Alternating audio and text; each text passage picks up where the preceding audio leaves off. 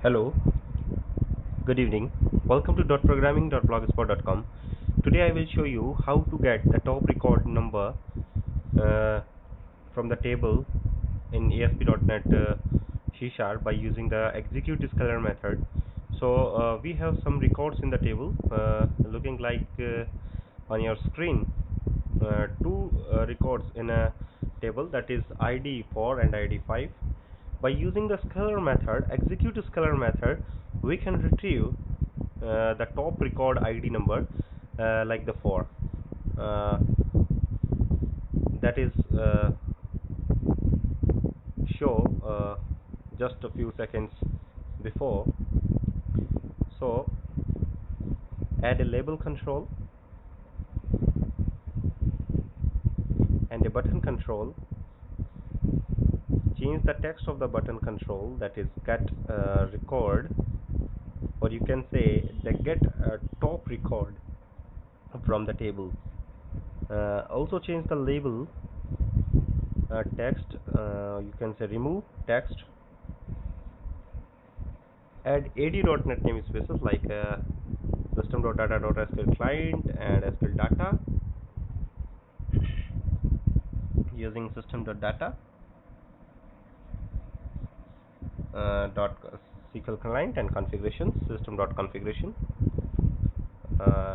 Create SQL connection class, command class, and after executing the command method, that is ExecuteScalar, that is the command method.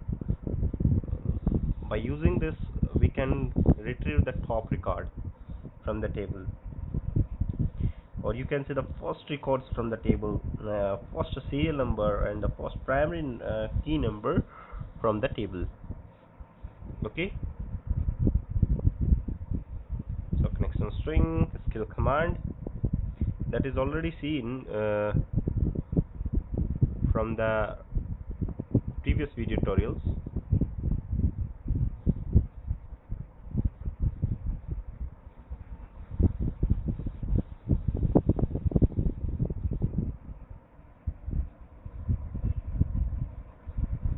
Let's check.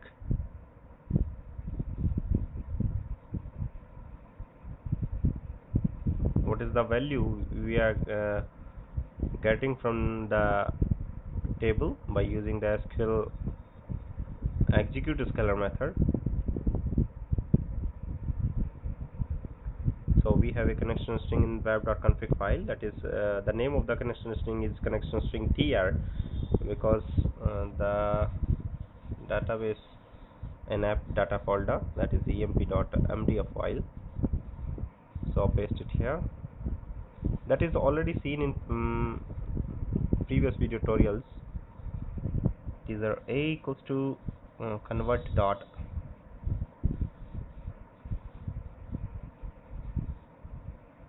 to integer 32 cmd dot execute scalar. Okay, that's fine. Okay, now take the variable value a from on the label control, a dot string. That's fine. Now run this application on browser and get the record. So thank you very much for watching this video tutorials. Please keep watching my all other video tutorials which is related to ASP.NET. Actually here I am providing the examples of various methods, classes and enumerations. Also I will provide various namespaces informations which is regarding to ASP.NET C# and helping to other libraries. So thank you very much.